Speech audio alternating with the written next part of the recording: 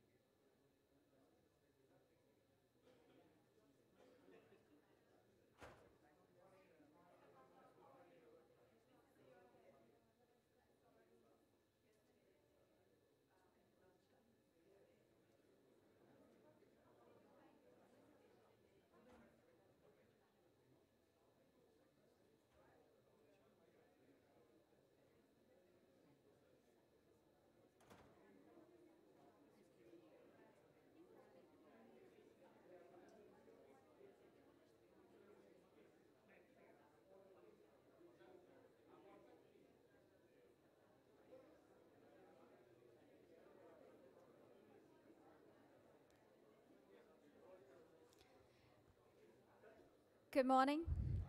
I invite the dignitaries to kindly come onto the stage for a group photo, please. Thank you.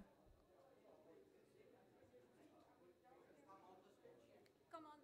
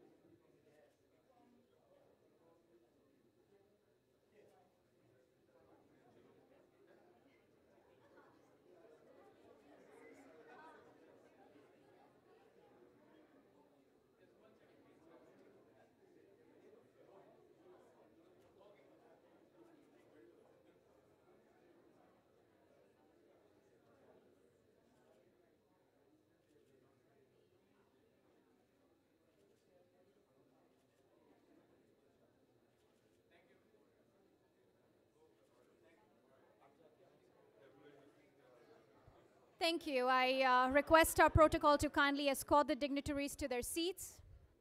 Again, I request everyone to kindly settle down. Thank you.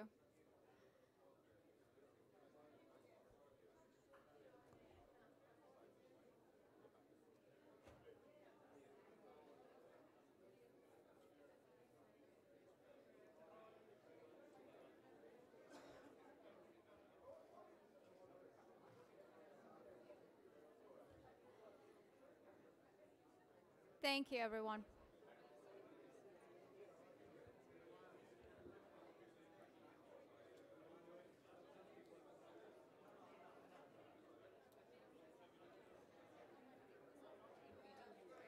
No, not at all, ma'am.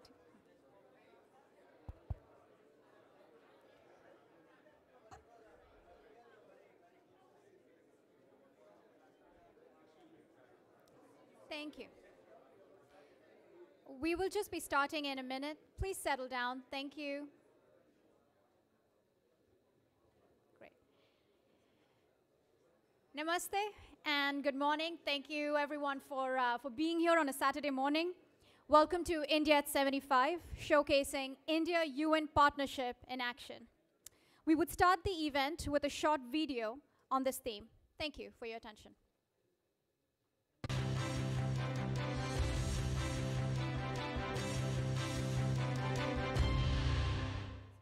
As a founding member of the United Nations, India's unwavering commitment to the values of the UN has left a lasting legacy for generations to come. India's commitment to UN peacekeeping has been steadfast, consistent, and long-lasting. Since 1948, India has participated in 51 UN peacekeeping missions, maintaining peace in some of the most challenging operations around the world. India is playing a leading role in determining the success of the SDGs. Home to 1/6 of humanity, India's model of SDG localization has successfully integrated the 2030 agenda from national to local governance all the way to individual households.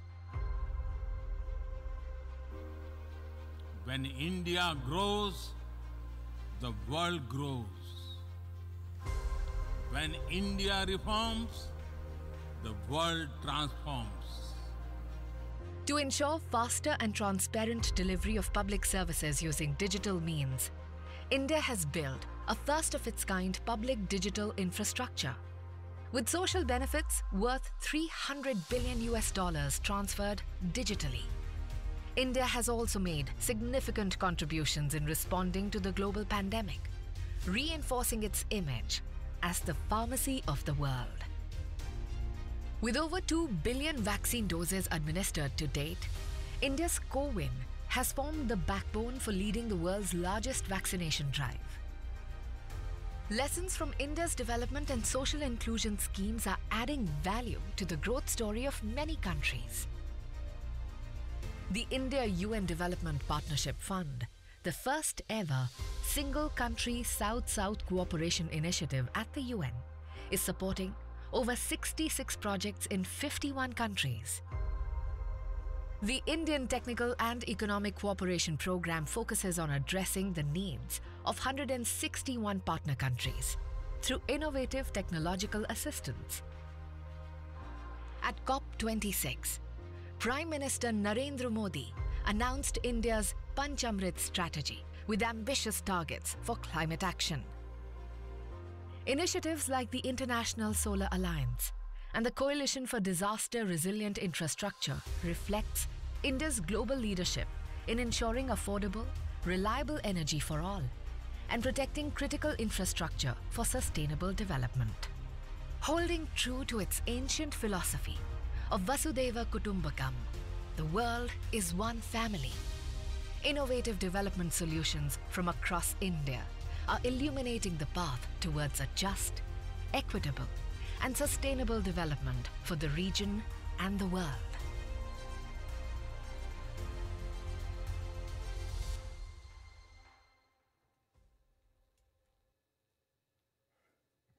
We thank UN and India for making this video.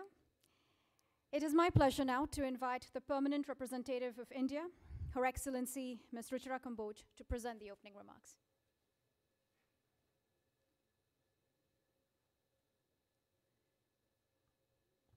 The Minister of External Affairs of India, Dr. Jaishankar, Honorable Ministers, the President of the General Assembly, the Deputy Secretary General, Excellencies, ladies and gentlemen. It is my honor to welcome you to this special event where we celebrate 75 years of our independence, as well as honor our valued partnership with the United Nations. As all of you know, India was among the 50 founding members of the United Nations. The world has changed since then. Well, so has India. Our growth story needs no elaboration. Transformative changes are taking place in every sector in the India of today. We are proud of our traditions and confident of our future. Our development model can be encapsulated in 3 words: inclusive, equitable, and sustainable. Ladies and gentlemen, you will perhaps agree with me that India's transformation cannot be separated from her external context. Our development, economic growth, and security are deeply interconnected to our relations with our partner countries. The reverse is also true. We strongly believe that global prosperity cannot be achieved unless it is shared. Our Prime Minister has said, when India grows, the world grows. Our motto, Sabka Saath, Sabka Vikas, which reads as together for everyone's growth and with everyone's trust, is reflected in our global partnerships, especially with the South. This cooperation under the South-South Development Framework spans across almost every aspect of human endeavor, nutrition, health, education, water, housing, technology, and more. I promise you will hear more of this today. I will also say that India remains firmly committed to multilateralism. We truly believe that the world is one large family. India's commitment to multilateralism is also exemplified through our contribution across the 3 pillars of the United Nations Charter: peace and security, sustainable development, and human rights. As an elected member of the Security Council now, we continue to endeavor to be a voice of reason and understanding, a voice of the underrepresented developing world, and a bridge builder for narrowing divides and in fostering a consensus. We believe that the path to achieve sustainable peace and development is through multilateralism. I will close now, ladies and gentlemen, but not without saying how grateful we are that all of you made time for us today, despite your packed schedules. Thank you. Back to you, Sneha.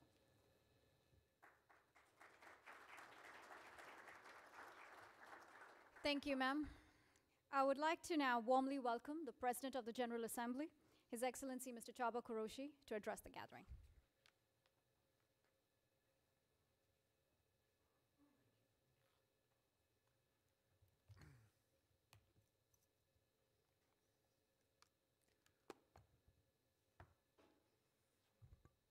Thank you very much. Honorable Ministers, Madam Deputy Secretary General, Ambassadors, dear friends, happy birthday, independent India. Happy 75th Diamond Jubilee, not to mention the preceding quite a few thousand years of civilization that gave so much to the humankind and keeps inspiring us until today. I sincerely commend the 1.3 billion Indians for the progress that has been made just a 3 generations' time. But I also commend them for their role in creating a better, brighter, and more sustainable world. Home to 1/6 of humanity, India's leadership on global challenges and her strong voice in multilateral affairs have been exemplary. Excellencies, dear friends, we have spent the past week unpacking many interlocking crises in the world faces. We are in the midst of hard and difficult times.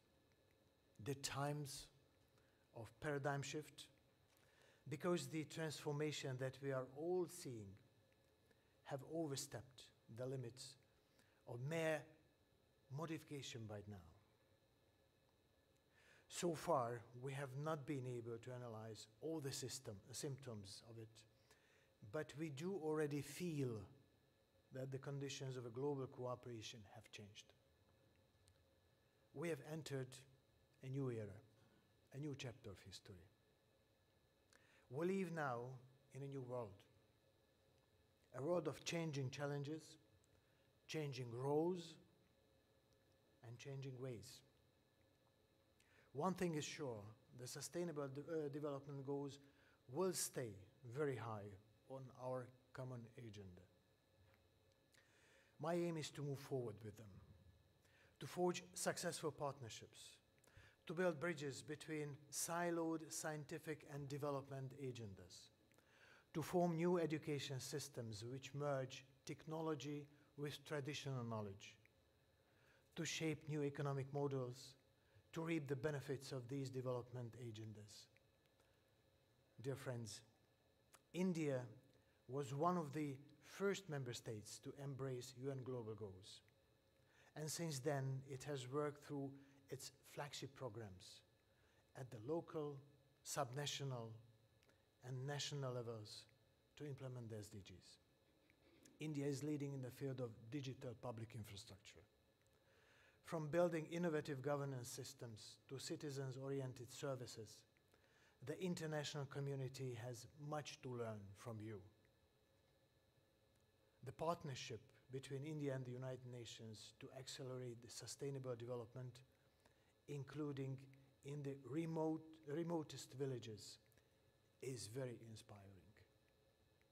This partnership model can be adapted to be applied in other countries facing similar challenges.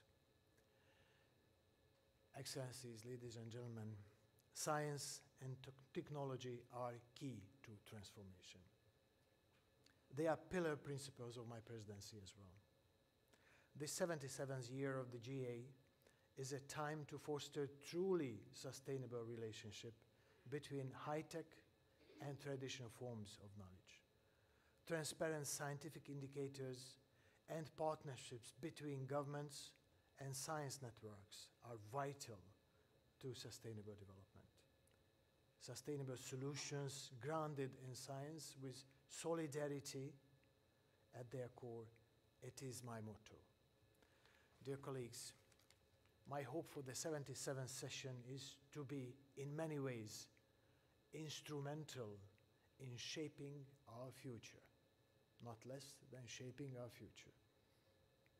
Significant events scheduled on the UN Sustainable Development Calendar will take place throughout this year. The upcoming SDG Summit will be one of the most pivotal events. It will be the occasion to assess and discuss our progress, or sadly, lack of progress, on the development goals. More importantly, however, it will be an opportunity to look for solutions to implement the change we want to see by 2030. The high-level meeting on financing for development will be a time to reflect on our economic approaches towards sustainability and development. In our discussions, I challenge ourselves to rethink how we interpret growth.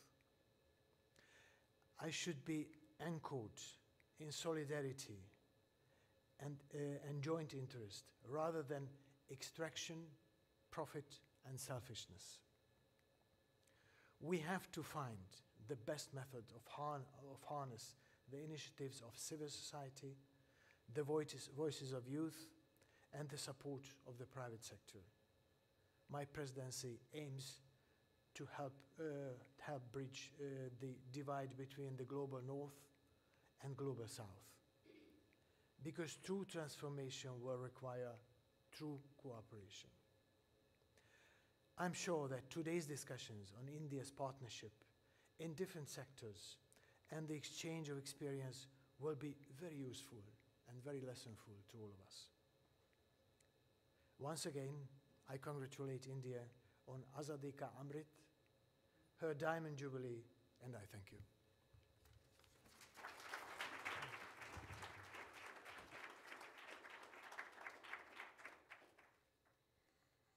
I thank the President of the General Assembly for his valuable remarks. It is my honor now to invite the External Affairs Minister of India, Dr. S. Jaishankar, to deliver the address.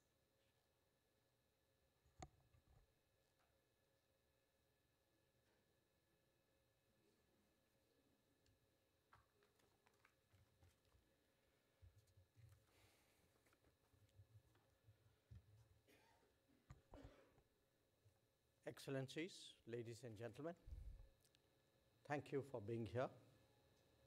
Your presence is appreciated, especially at this time of the morning. This year, India turns 75, and we have a story to tell. In the 18th century, India accounted for about a quarter of the global GDP.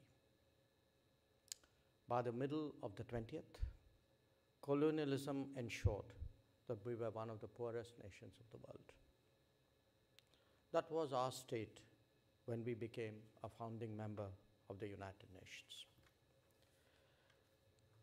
But in the 75th year of its independence, India stands before you proudly as the 5th biggest economy of the world, and still rising, as the strongest, most enthusiastic, and definitely the most argumentative democracy. Our development rests on an expansive digital public infrastructure designed to promote that no one is left behind. In recent days, digital technology has successfully advanced our food safety net to 800 million Indians.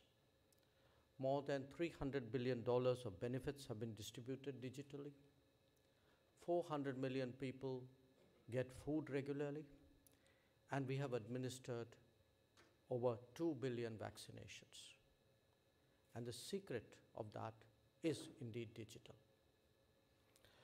India today envisions itself as a developed country by 2047, 100 years of our independence.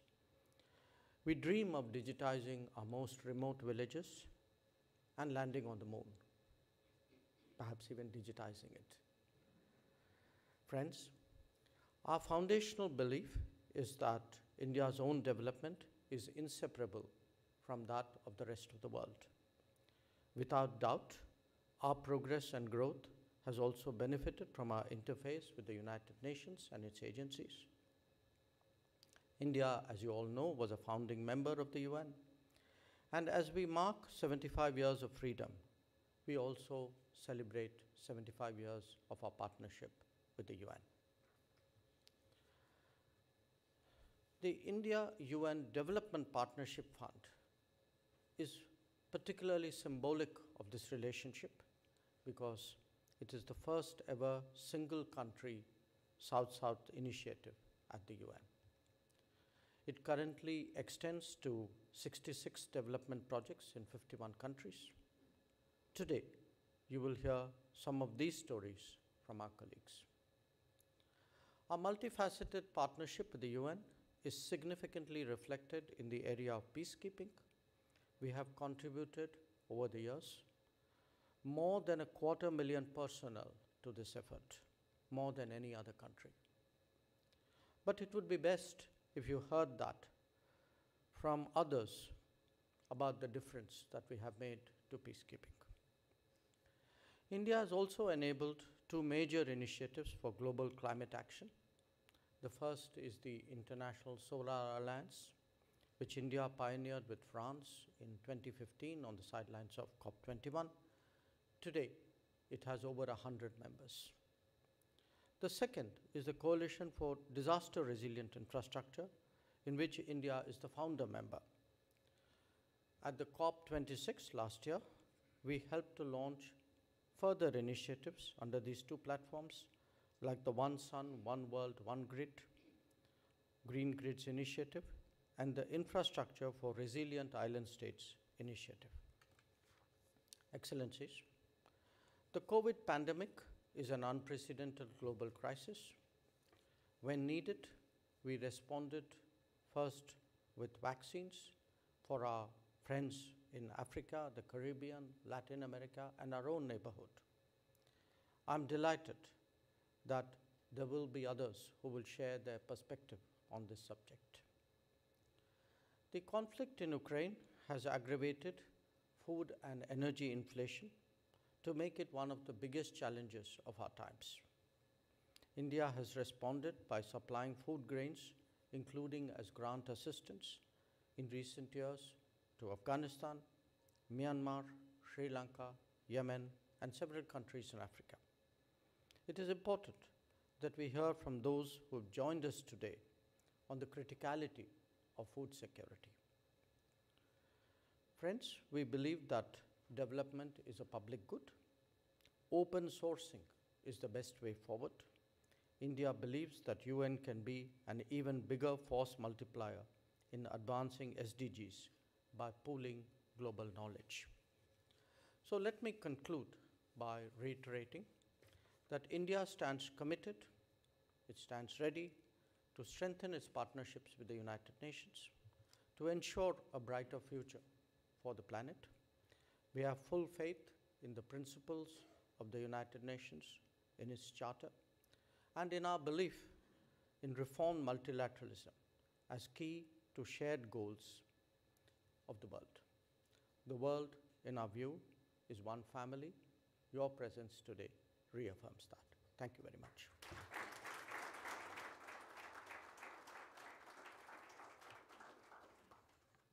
Thank you, sir, for your address. I would like to invite now the UN Deputy Secretary General, Her Excellency Ms. Amina Mohammed, to read out the message from UN Secretary General, His Excellency Mr. Antonio Guterres.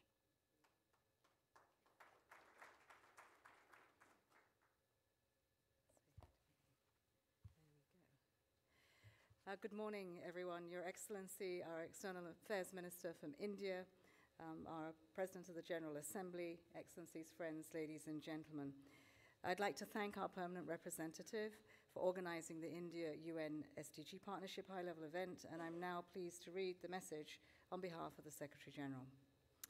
Over the last 75 years, India has achieved remarkable progress in equitable and sustainable development, lifting over 270 million people out of extreme poverty and rising to become the world's fifth largest economy.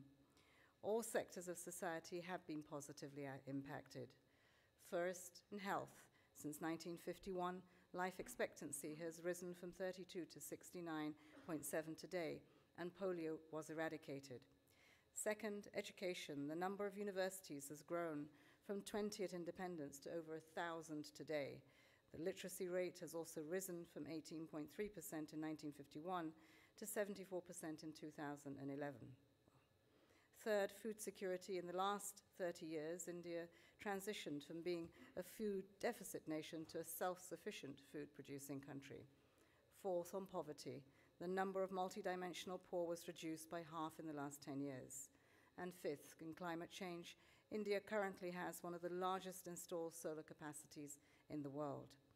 Looking ahead, India, home to the largest youth generation in history, will be decisive in the success of the Sustainable Development Goals. And reiterating Prime Minister Modi, as you reform, the world transforms. We're fast approaching the midpoint of the time available to reach the SDGs, yet we must be honest that our assessment progress is in peril. Even the most fundamental goals on poverty, hunger, and education are going in reverse, and we can see consequences everywhere, from the escalating climate chaos and humanitarian emergencies to rising inequalities and injustices. So we must change course, and we can. The 2030 Agenda for Development remains our compass to guide us to a more peaceful and prosperous future that leaves no one behind. But we need to act together in solidarity with greater ambition, urgency, and we need to act in partnership across government, civil society, the private sector, and from the global to the local levels. Rooted in a shared belief in multilateral solutions, the India-UN SDG partnership is a powerful example of cooperation that we can move forward. As India assumes the presidency of the G20, we count on you to mobilize credible actions to deliver on the 2030 Agenda, the Addis Ababa Agreement, and the Paris Agreement. Thank you for your leadership and commitment to a better world for all. That ends the SDG's message, so while I've got the podium, on a personal note, India has inspired with its diverse society, energized by its youthful population, its strong democracy, and I must say, seeing firsthand women in peacekeeping. The huge and growing potential to transform the world, the scale and pace of growth charts a path for others to follow. India's partnerships in business with women, the GDP and the creativity industry brings to life the reality of our SDGs in everyone's lives. Transformations in food systems, sustainable energy, connectivity, and health are going to be key opportunities for deepening the partnership. The current crises we have, be it the recovery from COVID or the climate crisis or the impacts from the Ukraine war, what we have is never been more endowed and able to face those crises together. And the UN development system looks forward not only to deepening the activities with the SDG Fund, but also to accompany you on 2030 and beyond. Thank you.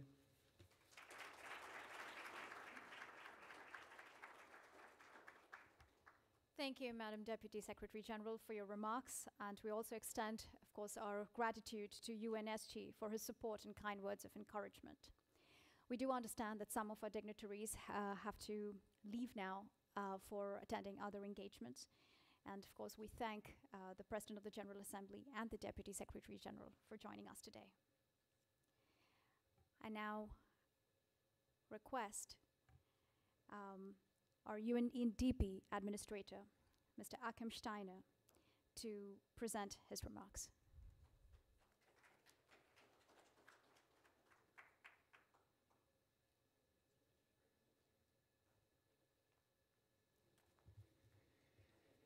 His Excellency Dr.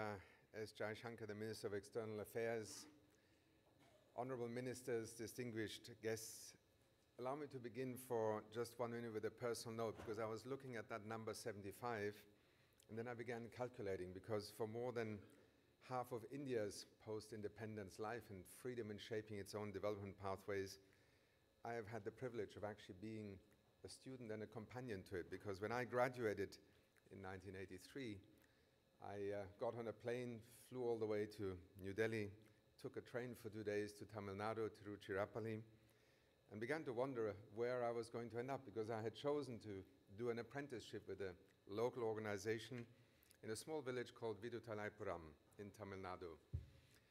And as you spoke, Excellency, and you described that journey that India has taken, it, I think, has, as for so many of us who have worked in development, been continuously both a source of inspiration and also of orientation. Because, as you said, where India began from, that journey after independence, where it had to not only choose a form of political dispensation, but also a development trajectory that from the beginning always had those that we, in today's Agenda 2030, refer to as leave no one behind, were actually the focus of India's development efforts. Nothing in life is perfect. India's journey has also been one with many breakthroughs, sometimes setbacks.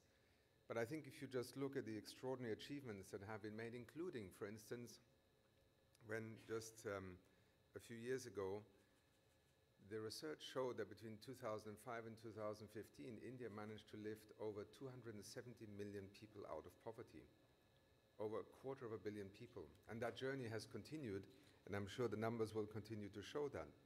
The rise in per capita income between 1990 and 2021 of 268%.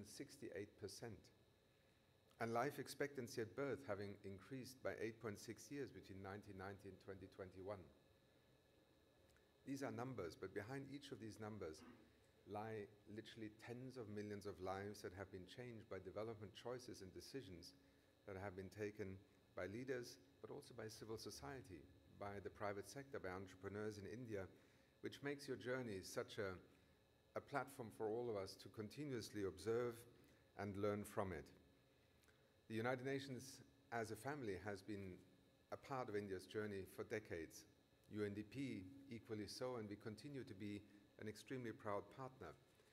And we do so particularly against the backdrop of what last week, so 10 days ago, when we launched the Human Development Report, was an acute reminder that development progress cannot only go in one direction. Yes, we've had some extraordinary decades, in fact, over 3 decades of development progress that have been remarkable.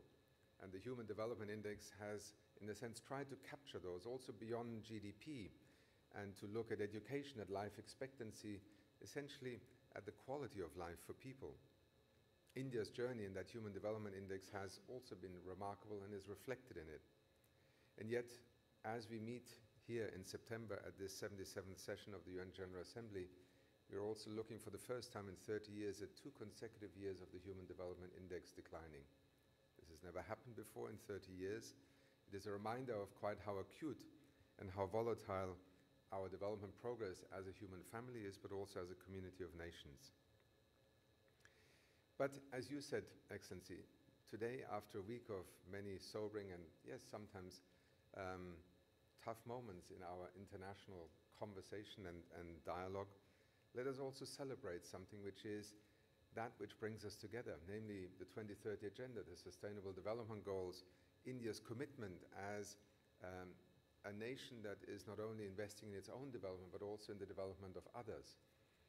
And I think we as UNDP have been very proud to have accompanied India on some of the great breakthroughs that you have brought both to your national development, but increasingly is also of direct relevance to other countries' decisions.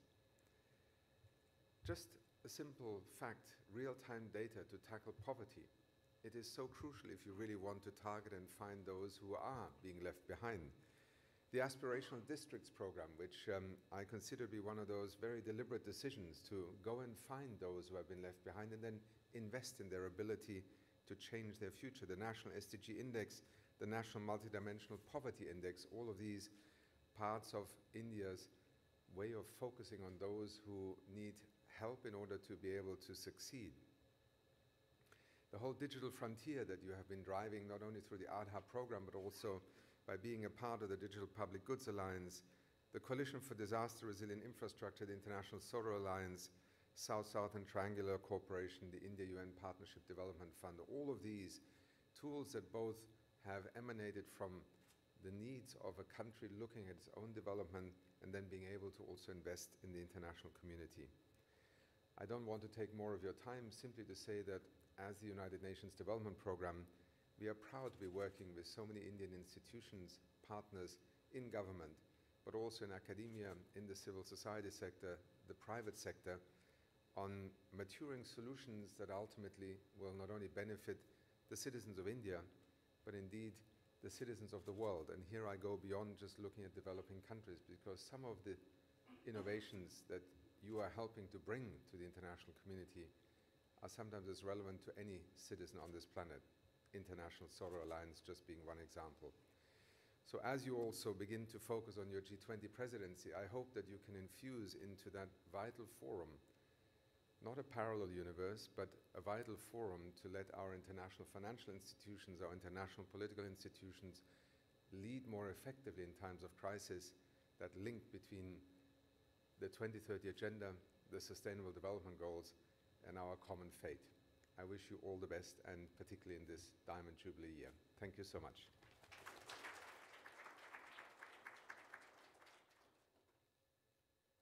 I thank the UNDP Administrator for a statement. We would now proceed to the next segment of the event. As underscored by the dignitaries, India's approach to the achievement of Sustainable Development Goals is based on strong understanding of the interdependence of the SDGs and participative collaboration. This collaboration is reflected in India's overall international development partnership that has expanded significantly in recent years, both in geographical reach as well as in areas of cooperation. Today we have amongst us partner countries to share their developmental experiences with India, spanning various sectors, from pandemic management and health to climate action and food security. During the COVID-19 pandemic, India has reinforced its image as the pharmacy of the world. It is my privilege to invite the Minister of Foreign Affairs of Antigua and Barbuda, His Excellency Mr. Everly Paul Shedd Green, to talk on pandemic management.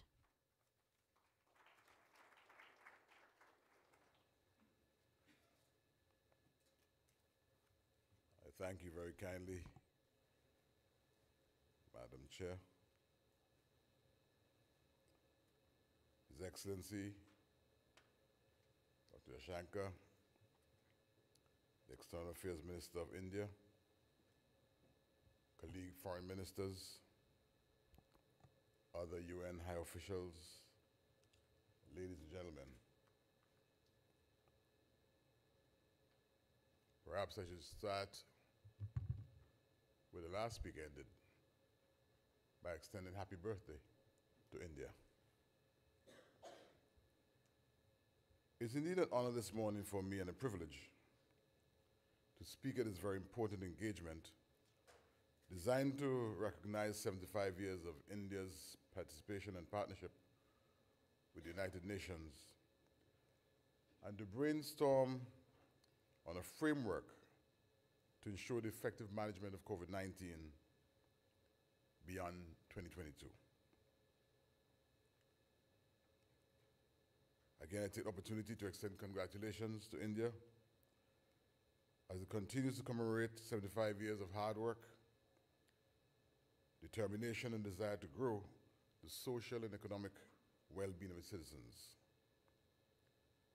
As a founding member of this august body, designed to achieve international cooperation and to solve economic, social, and humanitarian problems, India continues today to demonstrate its support to the principles enshrined in the UN Charter through active support and involvement.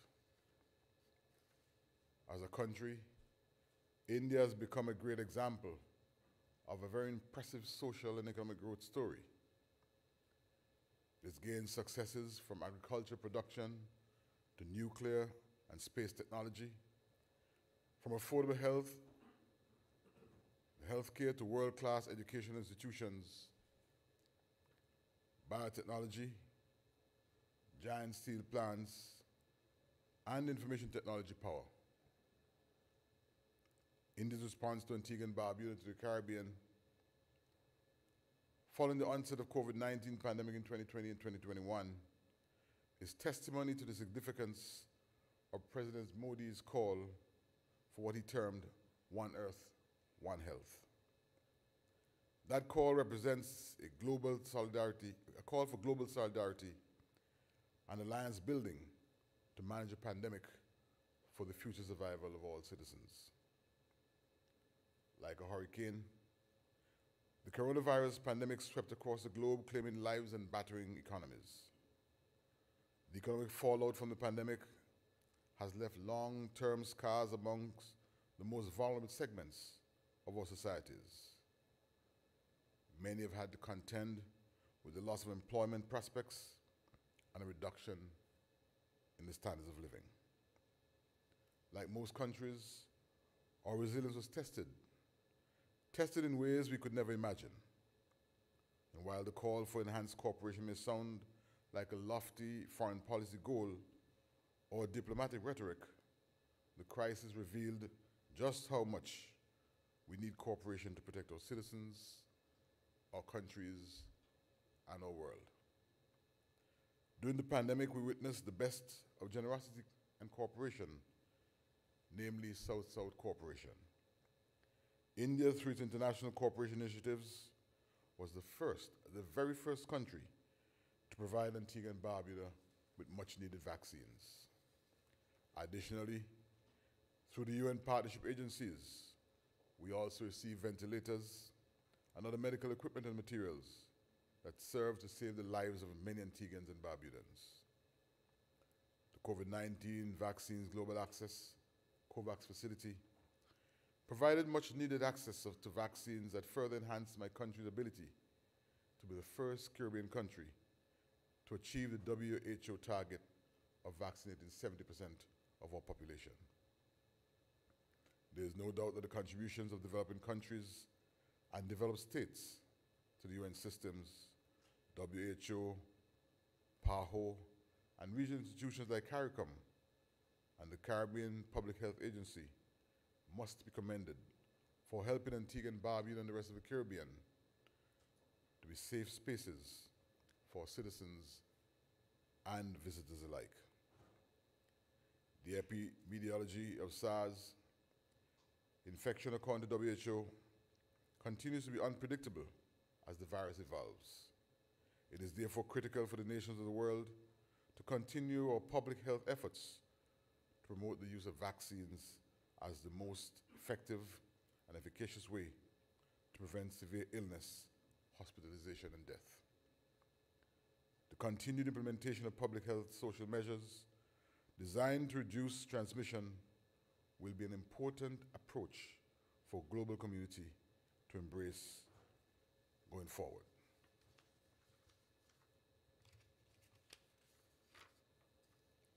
The need for continued cooperation through the work of the WHO and regional bodies like CARICOM and the respective regional UN agencies will certainly help to ensure the dissemination of credible, accurate, and reliable preventative measures.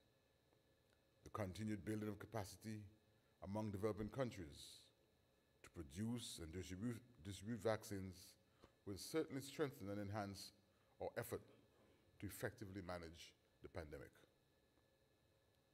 In closing, and in saying thanks, the world today joins in saying happy birthday to India and thanks for your global contributions to humanity. Thank you.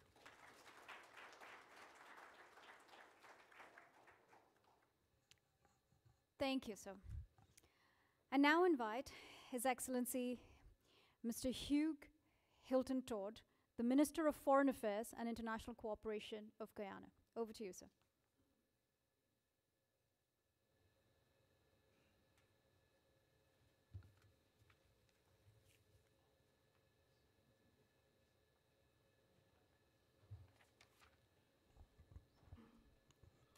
Foreign Minister and colleague of India, other colleague foreign ministers within CARICOM and beyond, ambassadors, dignitaries, ladies and gentlemen. Guyana's story is very simple. We live in a globalized world, hyperglobalization, where politics and economics have globalized the world, driven by technology and migration. When we assess India's development post-independence, we can see that India has been fit for purpose at every stage of its development. In some cases, outstripping the multilateral institutions in terms of its commitment and its understanding of a rules-based system. Small countries like Guyana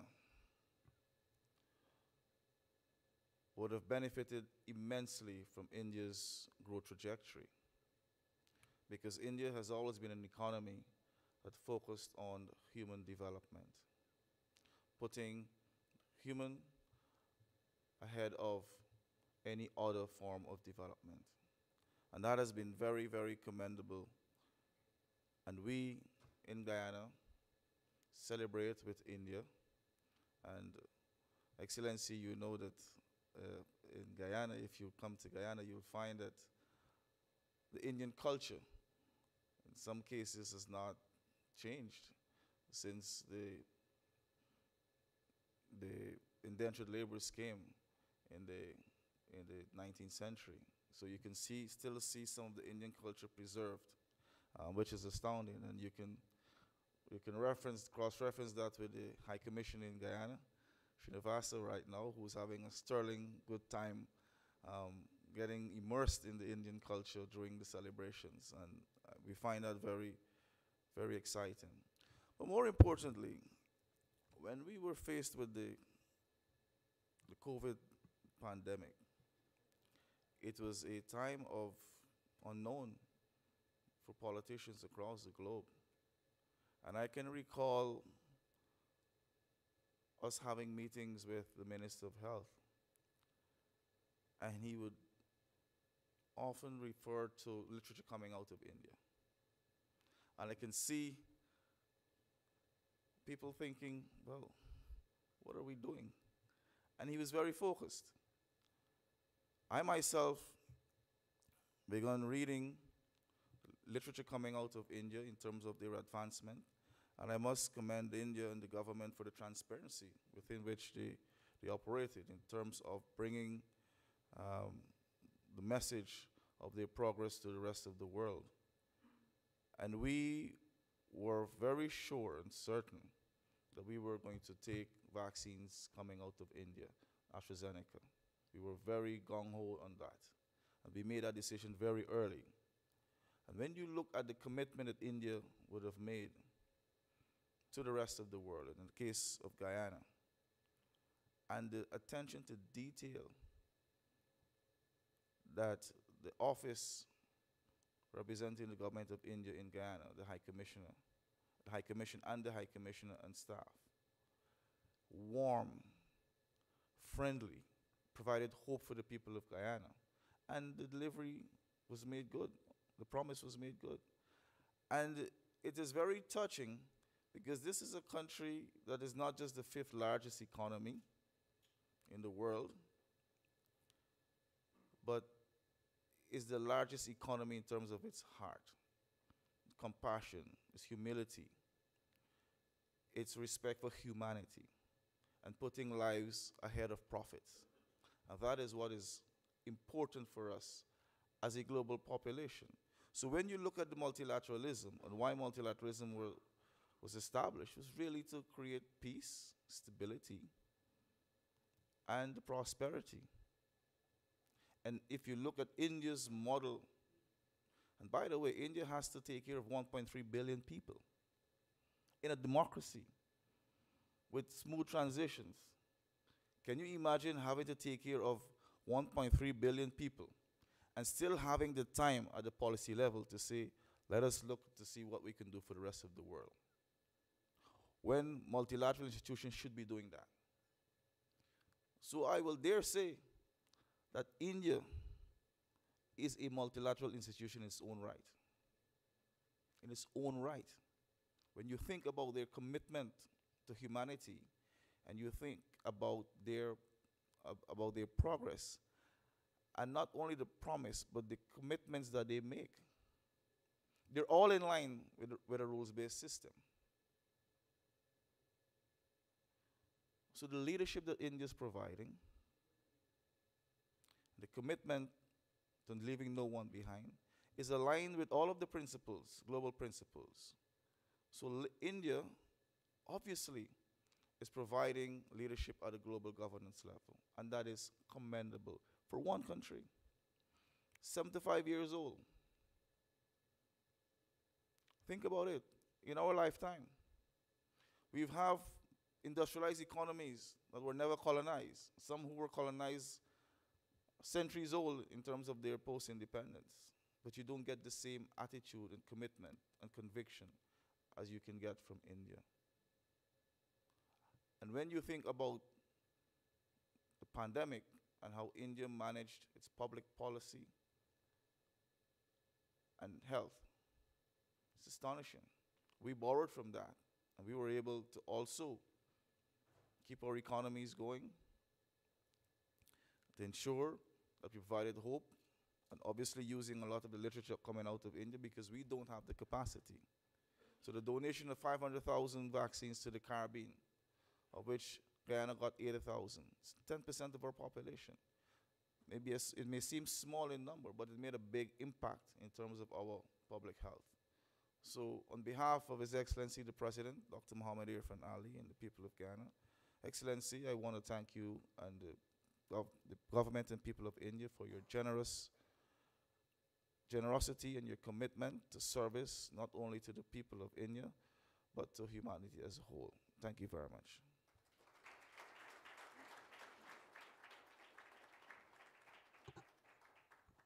Thank you for your remarks, Mr. Minister. I now invite the Minister of Foreign Affairs of Jamaica, Her Excellency Ms. Kamina Johnson-Smith.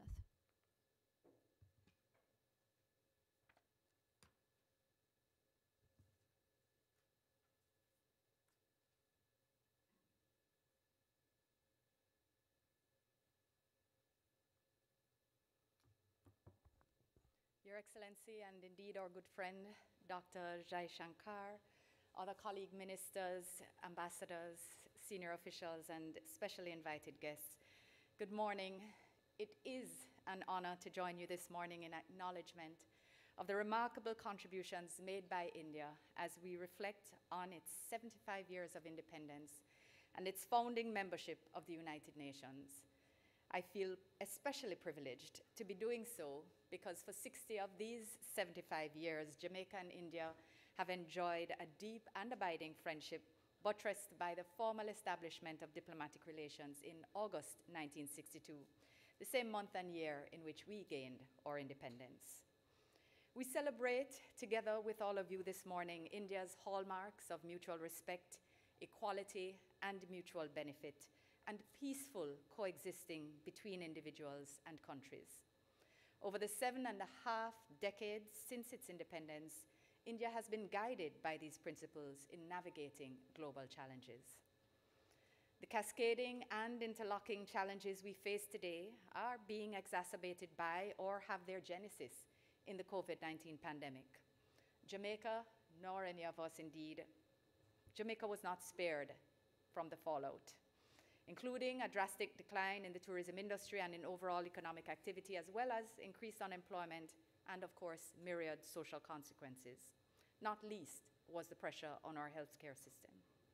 Thankfully, we have made significant progress through programs implemented by the government, as well as through the unwavering support of partners at the bilateral, regional, and multilateral levels. From the very outset, the Republic of India was a reliable partner and friend whose assistance was critical to our pandemic response. Despite its own challenges and responsibilities, as just elucidated by our colleague Hugh, enabled by its advanced pharmaceutical capacity, India embraced a holistic and outward-looking vaccine diplomacy strategy. As a result, Jamaica was able to secure its first life-saving vaccines from India. While others chose to withhold supplies, India's vaccine outreach exemplified its principles of equality and mutual benefit. We are deeply grateful and remain so to the government and people of India, led by His Excellency Sri Narendra Modi, and indeed our friend Dr. Jaishankar. Jamaica's vaccination program effectively got off the ground with the receipt from India of 50,000 doses of Covishield vaccines on March 10, 2021. Were it not for India's uncompromised willingness to respond to our urgent need, our progress in these initial phases would not have been possible, quite simply. I've never felt as impotent as a foreign minister as those days when seeking vaccines. And when we spoke, Minister, I recall the sense of hope which existed and which I was able to convey to my cabinet. We will never forget. India also donated a wide range of medicines and supplies towards Jamaica's COVID response. Jamaica is pleased that other brother and sister countries within CARICOM also benefited similarly from the generosity of the government and people of India. In fact, India is to be lauded for supplying over 240 million doses of vaccines to over 100 countries and for completing almost 2 billion vaccine doses. I'm also reminded that India was the first country to donate vaccines in early 2021 to protect the UN Blue Helmets. Excellencies, as we strive to make pandemic management more efficient and to build future capacity for what may come, I am pleased that India has offered to make its winning against COVID-19 platform available to interested countries. There is the potential to benefit from India's innovative approach to standardize, schedule, track, trace, and validate vaccinations. For our part, we have developed a platform to digitize our vaccine certificates. And like you, we believe there's always scope for us to all share best practices and lessons learned. It's important that we build on these experiences and maximize them for the greater good. It is indeed encouraging that India has also not forgotten the cross-cutting issue of development cooperation, which impacts climate resilience and developmental goals of many countries as we seek to attain the SDGs. Jamaica will now start its first Sustainable Economic Recovery project supported by the Government of India through the very UN Partnership Development Fund mentioned earlier, wherein the people of a rural community in our most populated parish will benefit from cross-cutting developmental assistance to the tune of US $1 million. The International Solar Alliance, the Coalition for Disaster Resilient Infrastructure, the IRIS Program, Infrastructure for Resilient Island States Initiatives, the International Development Assistance Scheme, and of course, the almost 60-year-old ITEC program continue to radiate strong rays of South-South cooperation optimism to Jamaica and many of our countries, supporting in practical ways our road to 2030. India truly reinforces the principles of multilateralism as reflected in the Charter to pursue international cooperation in providing solutions to international problems. Excellencies, ladies and gentlemen, Jamaica remains sincerely appreciative of the instrumental role played by India in assisting us in managing the COVID-19 pandemic. We actually carry vaccine matry within us, and we will therefore never forget this time of friendship during this time of crisis. Minister Jaishankar, your country can be justifiably proud of its achievements over so many years of cooperation with the international community. Please accept my best wishes and indeed the wishes of our Prime Minister, the Most Honorable Andrew Holness, and the people of Jamaica as we extend best wishes to India as you continue to inspire hope and benefit humanity. I thank you.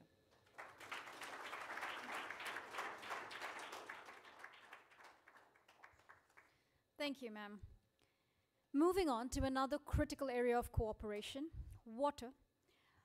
Allow me to invite Her Excellency, Ms. Liberata Mulamula, Minister of Foreign Affairs and East African Cooperation of Tanzania.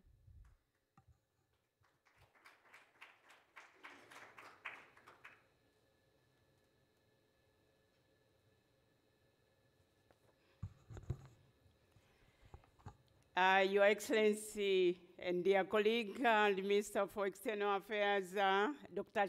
Jai Shankar,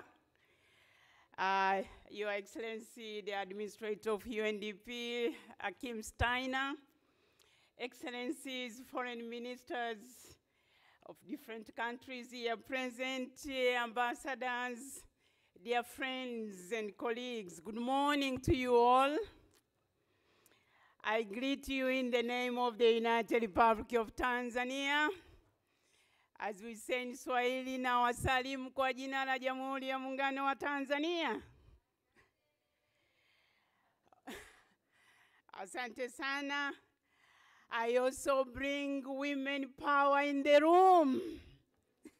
Good morning. I thank you, Honorable Minister Jai Shankar, for inviting me to participate in celebrating your 75th anniversary of India's independence. I'm excited, as you can see, to be among the friends of India. When I received your invitation, Your Excellency, I did not hesitate to say yes. I said yes because Tanzanians value our excellent bilateral relations. We have come a long way. I also thought I would miss this occasion because I was supposed to celebrate this Independence Day in Tanzania. But thank you for organizing this in the margins of our UNGA. Excellency, let me say, as I join you in celebrating India's economic milestones and progress, let me say, Badayan, congratulations. Before I continue, let me also extend fraternal greetings from Her Excellency Samia Suluhu Hassan, President of the United Republic of Tanzania, and from the people of Tanzania, to our sister, Her Excellency Drupadi Murmu, President of the Republic of India, and of course the friendly people of India as you celebrate your 75th anniversary of the Republic of India. I was so delighted during the funeral of Her Majesty the Queen. The two leaders, women leaders, were captured. It was my president and your president, Excellency Drupadi Murmu. As I said, we bring power to the room. Excellencies, Tanzania and India enjoy more than 60 years of cordial relations and cooperation built by our founding fathers of our two nations, the late Mwalimu Julius Kambarage Nyerere, and of course the Mahatma Gandhi. Our two countries have been, of course, initiated a number of economic reforms and progress alongside the international political and economic relations. We have developed our international business linkages and inward foreign investment. But let me say, our countries seem to agree on everything. We see eye to eye on many issues. We share the commitment to anti-colonialism, non-alignment, as well as we have been promoting our South-South cooperation in international fora, and now we share a lot on issues in combating climate change, SDGs, supporting refugees. Of course, you have been supporting us during this pandemic. And of course, we work hand in hand in maintaining global peace. We participate together in various peacekeeping peacekeeping operations around the world. But at the national level, at the bilateral level, we are gratified that India is among the largest trading partner of our country, accounting for 16% of Tanzania's foreign trade, and India is the country's third largest investor in Tanzania. Looking ahead, I'm confident our partnership will continue to grow to greater heights. Now, let me speak to what I've been asked to speak about. And this is water and the health sector. As they say, water is life. So, as I mentioned, we have had excellent cooperation in this sector. Water and health is a model of South-South cooperation. Our cooperation in these two sectors contributes to our efforts to achieve two major and key sustainable development goals. Goal 3, I don't know if you can locate it there, it's about health and well-being. And goal 6, which is about clean water and sanitation. It also contributes, of course, to our implementation, to the implementation of our Vision 2025. On water management, our partnership, Excellence, as you know, is through the Indian line of credit. We call it LOC, which improves water supply and sanitation for many Tanzanians. This new approach addresses a root problem, which we appreciate. Of course, in the interest of time, I cannot go through all the major projects that have been financed. We have projects that range from $178 million, which we expected by end of the year will be able to be delivered. We have even projects extending the Lake Victoria.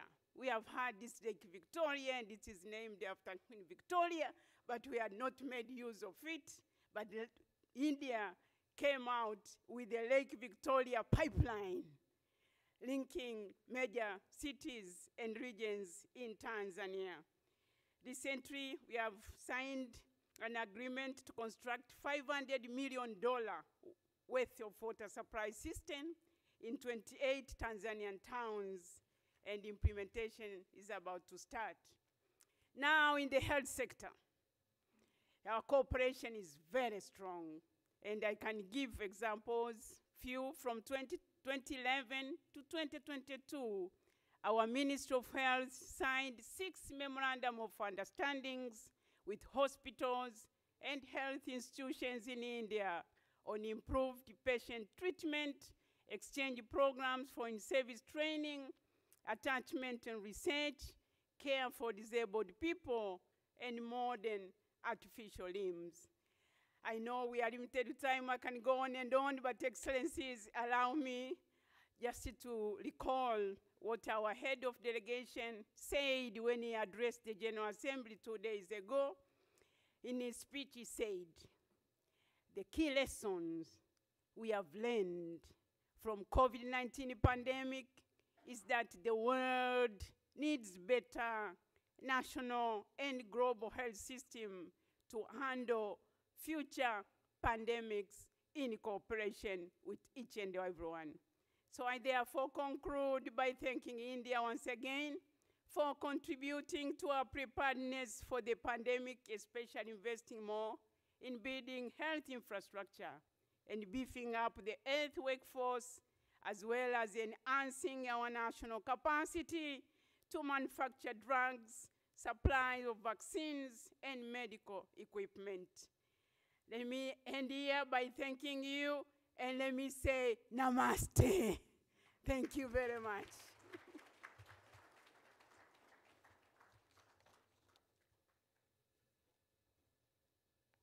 Thank you, Your Excellency, for bringing more energy into this room.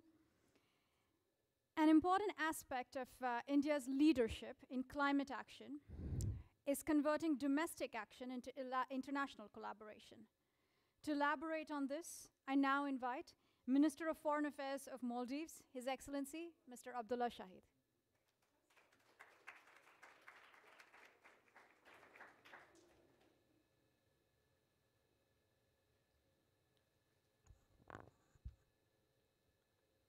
His Excellency Dr. Jaishankar, Minister of External Affairs of India, dear colleague foreign ministers, ambassadors, excellencies, ladies and gentlemen. At the very outset, I warmly extend the Maldives' congratulations to India on their 75th anniversary of independence and its productive partnership with the United Nations. Sanयुक्त राष्ट्र के साथ साझेदारी पर भारत को बधाई. This partnership's success testifies to the priority India gives to meeting the 2030 agenda and of their commitment to positively engaging with the international multilateral system. The Maldives counts on the leadership of India at the multilateral fora to advance progress in important spheres. From our national experience, India has been a valuable partner in helping meet challenges from disaster relief to addressing the pandemic and accessing vaccines to economic development and recovery.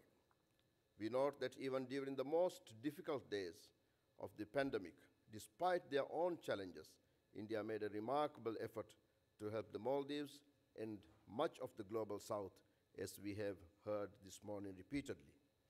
We especially appreciate their support in the sphere of climate change, especially in adaptation. Currently, India has partnered with Maldives in establishing safe and secure water and sewerage facilities across 34 islands.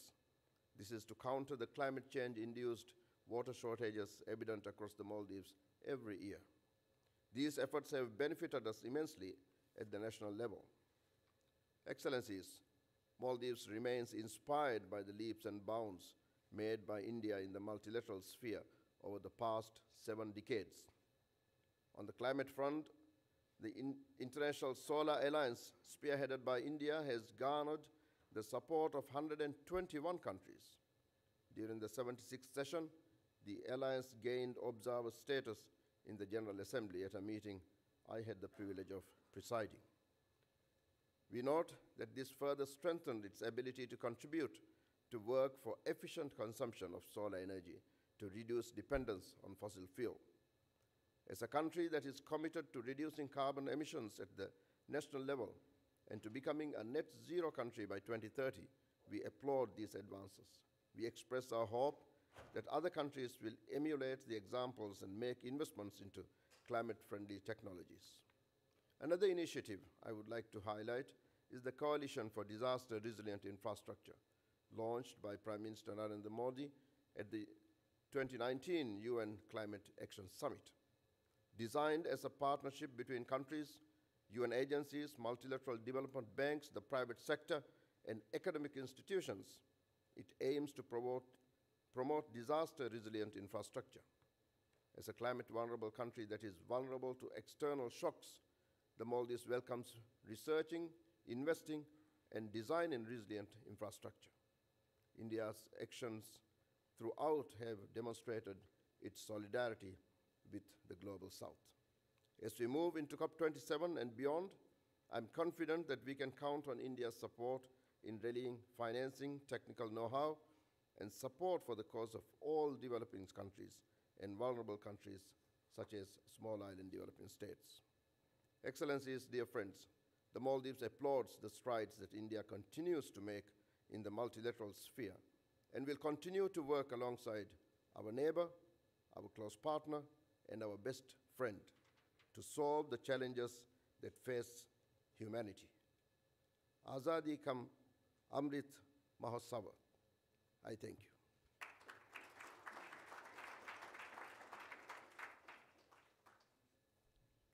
Thank you, Your Excellency. We would now like to play a video message from the Minister for Europe and Foreign Affairs of France, Her Excellency Ms. Catherine Colonna, also underlining climate partnership.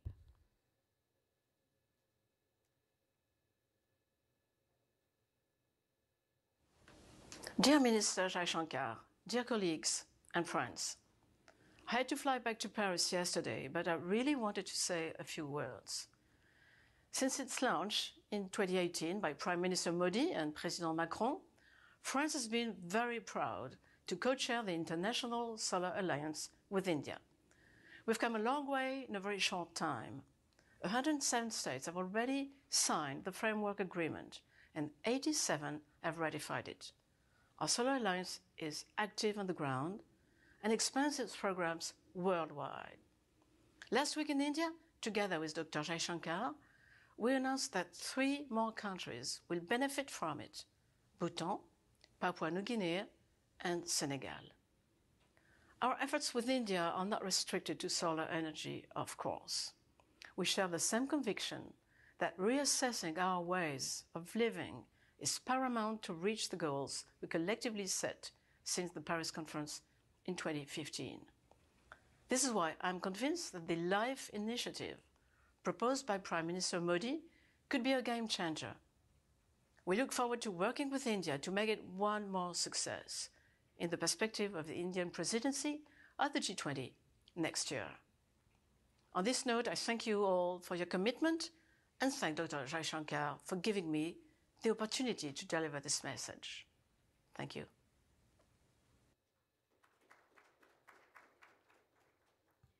We thank the French Foreign Minister for her message. We have heard several times today of the India UNDP UN Development Partnership Fund.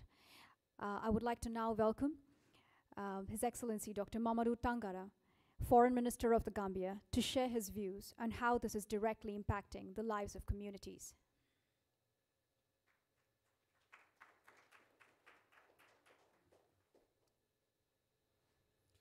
Your Excellency Dr. Jaishankar, Minister of External Affairs of India, dear colleagues here present, Excellencies, distinguished guests, ladies and gentlemen.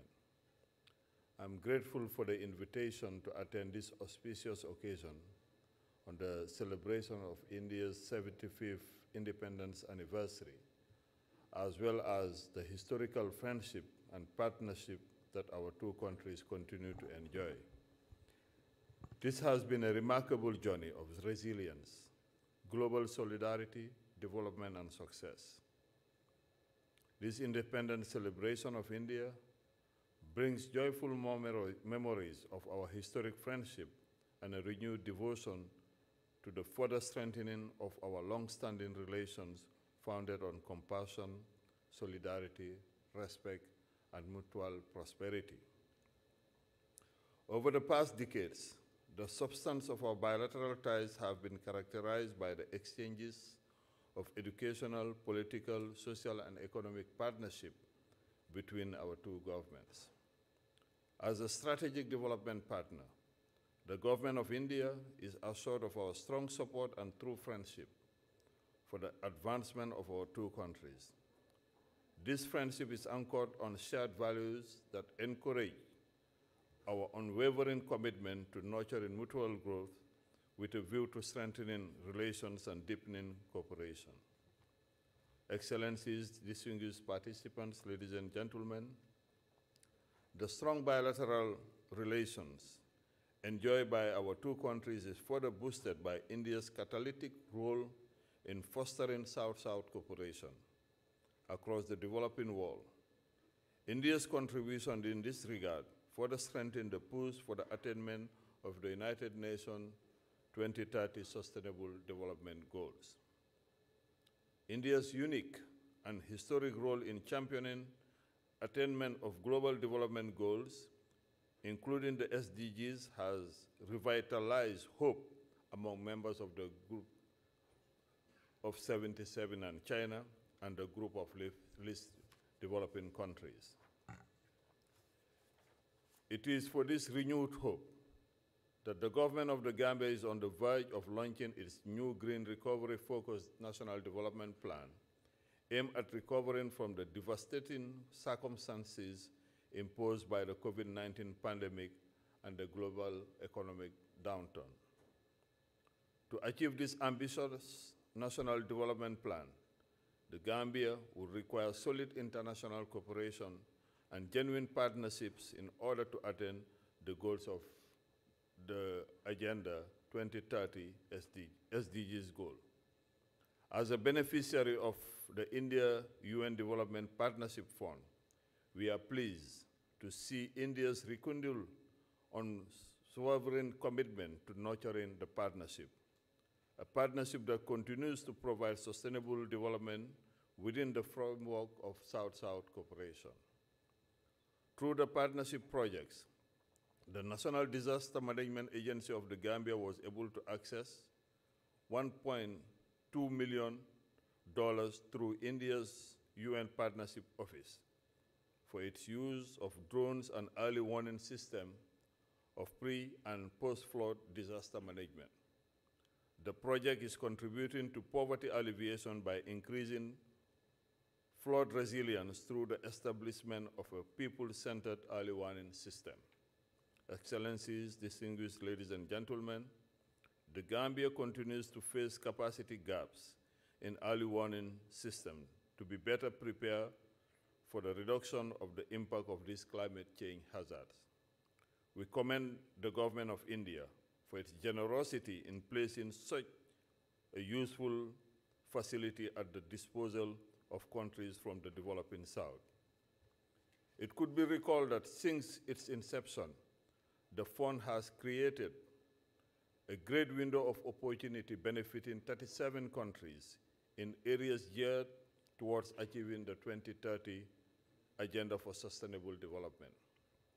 Undoubtedly, the complementarity and practical nature of the fund makes it an exemplary model for fostering South-South partnership. The successful implementation of the fund's project in the Gambia will ensure our national preparedness to mitigate and avoid flood disasters. Your Excellencies, ladies and gentlemen, India has contributed significantly to the Gambia's infrastructural development through various concessional lines of credit and other development funding worth millions of dollars. India's support has also contributed immensely to meeting the capacity development and manpower needs of the Gambia through scholarships and training programs. We are truly grateful for your friendship and true partnership. We will continue to explore with you new ways of development cooperation with a view to achieving the goals of our National Development Plan. I am pleased to once again convey the appreciation of the government and people of the Gambia for the invaluable friendship and partnership we have fostered and nurtured over the years. We look forward to renewed commitments and engagements for the advancement of our peoples. Happy Independence Anniversary. Shukriya.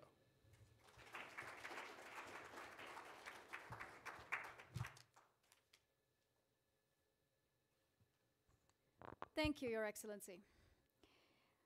I would like to now invite the PR of Timor-Leste to read out a message by the Foreign Minister, Her Excellency Ms.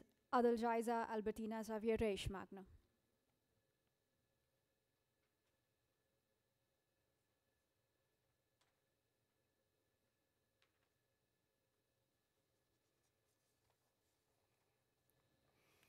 Honorable Minister Dr. Janskar, I would like to thank India Permanent Representative to convey this showcase partnership.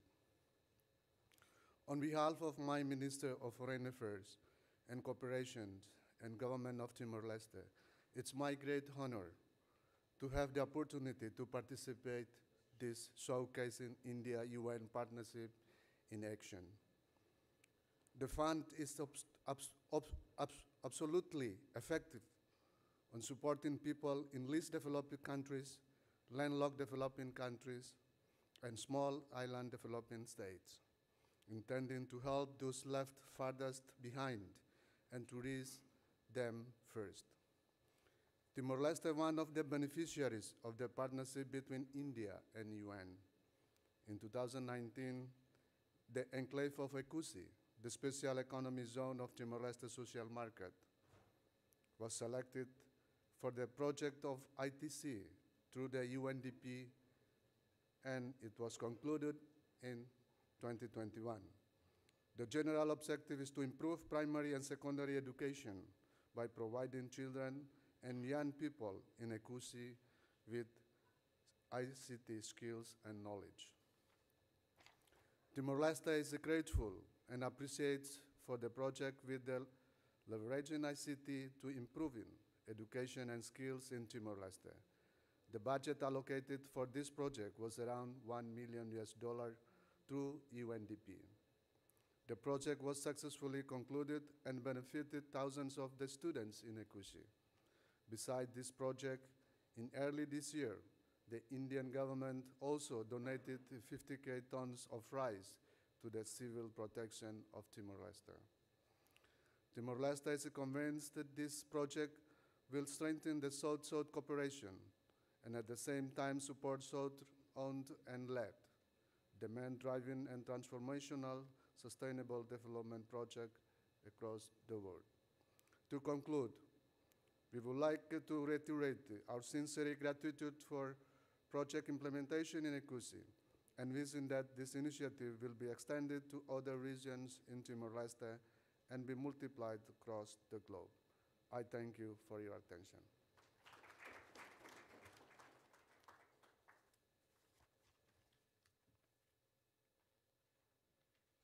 Thank you, Ambassador.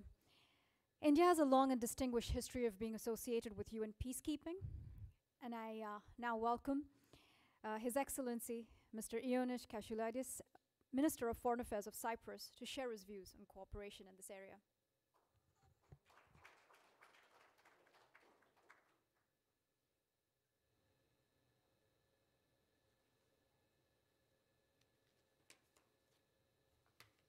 Your Excellency, the Minister of External Affairs of India, dear friend, Dr. Jai Shankar, Your Excellencies, colleagues, Ministers of Foreign Affairs, other officials, and ladies and gentlemen. It is an honor to be here today to celebrate such a significant milestone for a country with which we share deep-rooted bonds of friendship, a parallel history, and whose continuous and unwavering solidarity has always been greatly appreciated. I would like to express my heartfelt congratulations on the 75th anniversary of your independence. When Secretary General Pérez de Cuéllar accepted the Nobel Prize for Peace in December 1988 on behalf of the UN's peacekeeping missions, he stated that the peacekeeping operations symbolize the world community's will to peace and represent the impartial, practical expression of that will. He called peacekeepers the servants of peace. Given that peacekeeping introduced the principles of non-violence to the realm of conflict and tensions, and military forces were deployed to prevent war rather than instigate it. The use of this term is very pertinent. India's involvement in US peacekeeping operations has been recognized by all of us.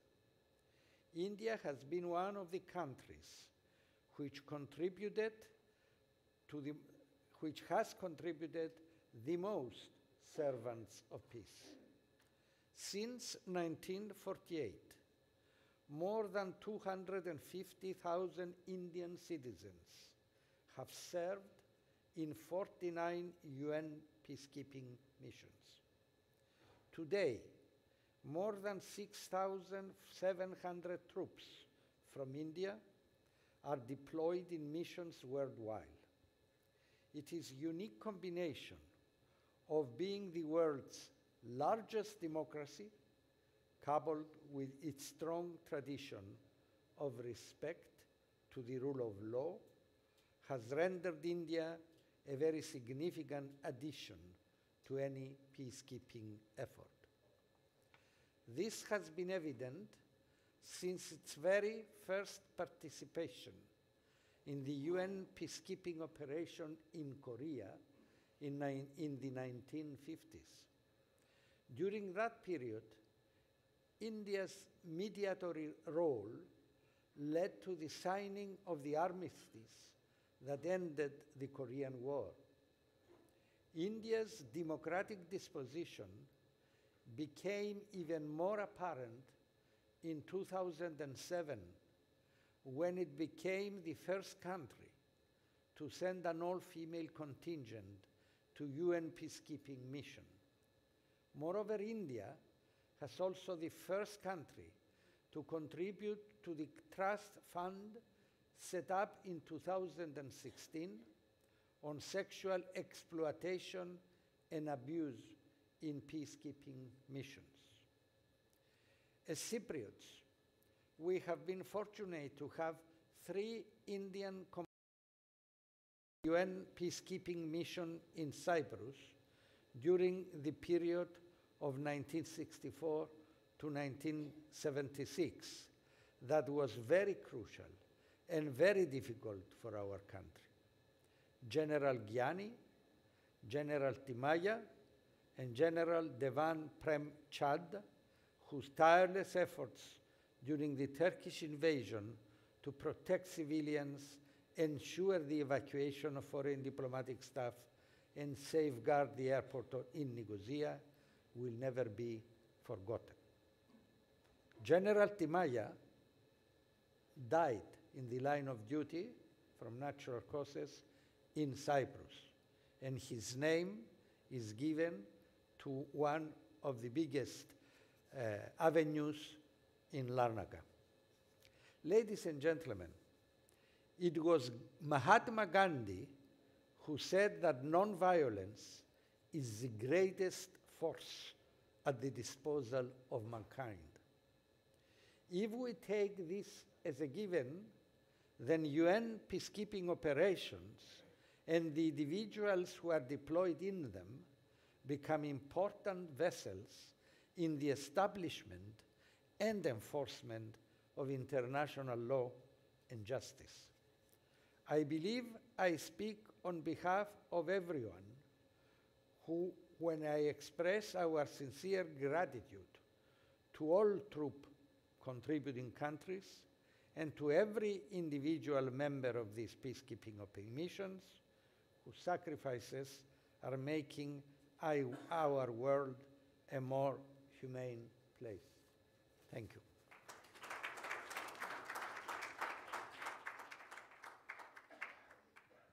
Thank you, Your Excellency. An area where India has collaborated with partner countries during challenging times is food security. Please welcome His Excellency Dr. Ahmed Awad bin Mubarak, Minister of Foreign Affairs and Expatriates Affairs of Yemen, to share his insights on this.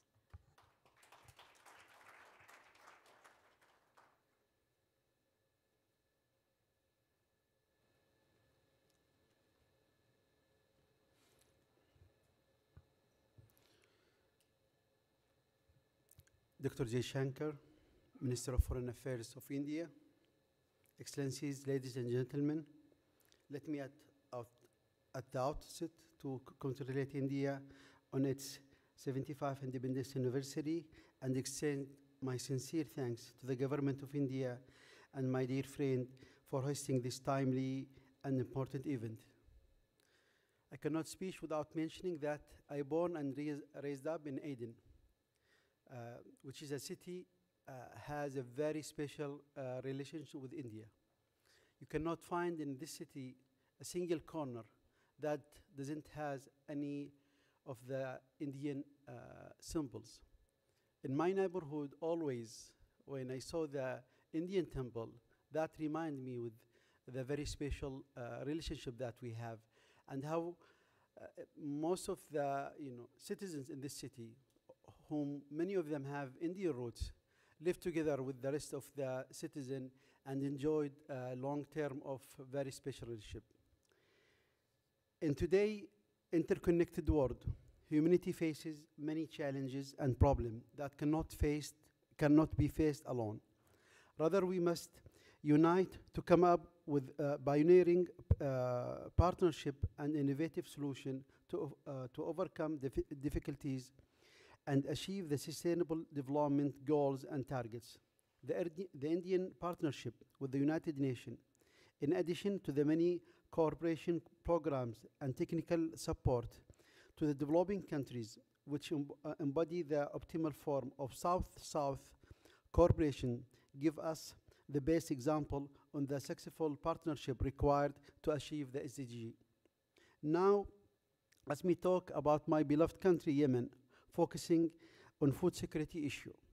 I am certain that most of you, if not all, you are aware about the current situation in Yemen. The statistics and figures about Yemen echo in almost every relevant UN report or event. Thus, I will not go into details on statistics or indicators, and I would rather try to focus and highlight the food insecurity crisis in Yemen. And the ongoing conflict is certainly the most common explanation for it is the food insecurity and looming famine. Though a closer look at the situation in Yemen reveals that there are various underlying drivers at play that have expedited the humanitarian crisis and prolonged the conflict in Yemen. Chief of those, or among us, those restrictions, among us, those problems are the restrictions on humanitarian access in the Houthis control area, are depriving the most vulnerable groups of receiving life-saving assistance. The Houthis have, as you know, all have a particular trouble record on, of obstructing aid agencies from reaching civilian in need.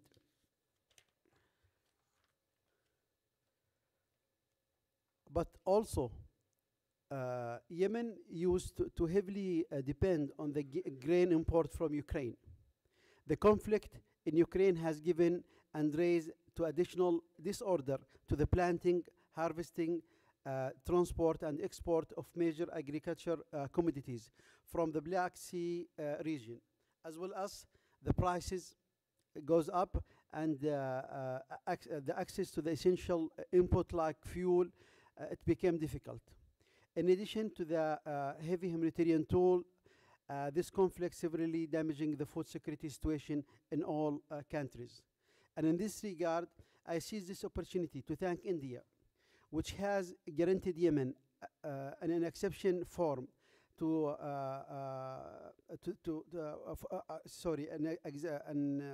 exception from the new grain exporting measures, which shows a great example of Indian constructive role in restoring food availability, which will enable the Yemeni in need, the people in need to release their right to food, of which will help in turn in attending the SDGs.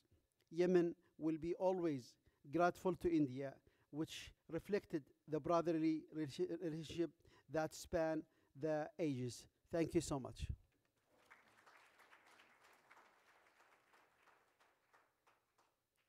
Thank you, Your Excellency. I now invite the UN Resident Coordinator in India, Mr. Shombi Sharp, to say a few words.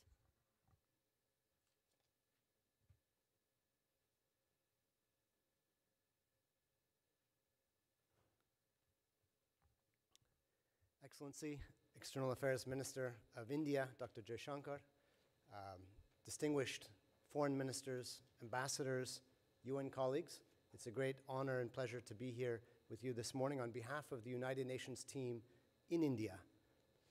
Ye vivad bahat mehav purna hai.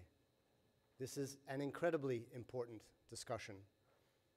In the words of the Secretary General that we heard earlier this morning, in this time of crisis, partnership is needed more than ever. And in the 8 years left to achieve the SDGs, India is increasingly showing the way, as we have heard from a powerful array of speakers. With 1/6 of humanity, with the fastest growing large economy, with the world's largest, most promising youth generation, and a leading voice for multilateralism and development for all. Vasudeva Kutumbakam. India has the potential to be a game changer for the Agenda 2030 at the global level. Not only was India one of the key shapers of the 2030 Agenda, but we are seeing an increasingly wide recognition of the Indian experience of SDG localization and achievement, leaving no one behind, driven by world-class public digital infrastructure. As the UN Resident Coordinator in India, I have a distinct privilege to travel across the country, village to village, state to state, and to see firsthand this innovative Indian development best practice emerging that is so valuable experience for other countries across the world. The famous phrase, as we often hear, incredible India, usually conjures up beautiful images of intangible cultural heritage, of natural beauty. But the incredible India that we're talking about here today refers to an incredible development journey. And the United Nations has been so honored to be a part of that journey. During the pandemic, we saw the power of India's digital health platform driving the world's largest vaccination program. And as we've already heard, and I, like many of you in the audience, was vaccinated due to that generosity in a country far from India's borders. We saw also the solidarity with the country through COVAX, and even vaccinating so many of our UN peacekeepers across the world. And India has emerged as a leader in climate action and climate justice. The Panchamrit targets announced by the Prime Minister Modi at COP26 are ambitious in meeting energy requirements through renewables by 2030. While the Lifestyle for Environment Life initiative, also launched by the Prime Minister at this World Environment Day, seeks to transform consumption habits at the individual level globally. Colleagues, as we've heard here today, India has been a strong supporter of multilateral efforts to address climate change, to build resilience, including so many initiatives like the International Solar Alliance, bringing capital to development countries for a green future, and the Coalition for Disaster Resilient Infrastructure, CDRI, and a range of development and humanitarian assistance initiatives through so many different South-South cooperation platforms, including the India-UN Development Partnership Fund that we have heard about. And of course, we must not forget that India has been the greatest contributor to UN peacekeeping troops since the very beginning. So to close, with India as a global partner, I am very confident that even in these incredibly challenging times, we can and we will have a path towards a green, sustainable, and equitable future. This is the spirit of Azadi Ka Amrit Mahotsav. Bahut dhanyavad.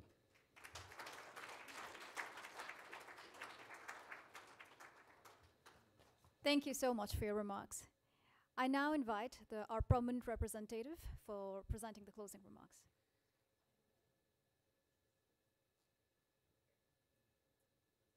Thank you, Sneha. I have many people to thank, so kindly bear with me. I will begin by thanking our External Affairs Minister for gracing the occasion with his presence. Sir, your vision and direction continue to inspire us and guide our work here in New York. Thank you. I also thank the UN Secretary General for conveying his wishes through a written message. Our gratitude also extends to the President of the General Assembly, who, despite his responsibilities during a hectic General Assembly high-level week, made time for this event. I take this opportunity to reassure him of India's constructive contribution and engagement during UNGA 77. I'm also most grateful to the Deputy Secretary General for attending the event. We do look forward to working closely with her and her team in coming years towards fulfilling Agenda 2030. I would be failing in my duty if I did not thank the foreign ministers of all our partner countries who are here with us this morning. Excellencies, without your participation, this event would not have been complete. I reaffirm India's commitment to strengthen our partnerships, leading towards a prosperous future for our countries, including through the India-UN Development Partnership Fund anchored in New York City. We are also much obliged to the UNDP Administrator for his participation at the event. Our collaboration with the UNDP, which is a cornerstone of the India-UN partnership, has been growing in strength under his leadership, and we look forward to deepening it further. I would also like to acknowledge and deeply appreciate the participation of my fellow permanent representatives, senior representatives of the United Nations, members of the UN Secretariat, and the permanent missions to the UN, and friends from media and civil society. And I cannot miss our partner in crime, the UN Resident Coordinator of India, Shambi, and your team, who have worked very hard with us in mounting this event. Thank you. Lastly, I'm indebted to Team MEA, both here in the mission and in New Delhi, who were behind all the hard work in planning and executing this excellent event. Thank you very much to JSUNP Prakash, to JSUNE Srinivas, and of course, I cannot complete this without thanking young Amarnath from the Indian mission, who ensured that everything was just ship-shape today. Thank you also to Sneha. Kudos to all.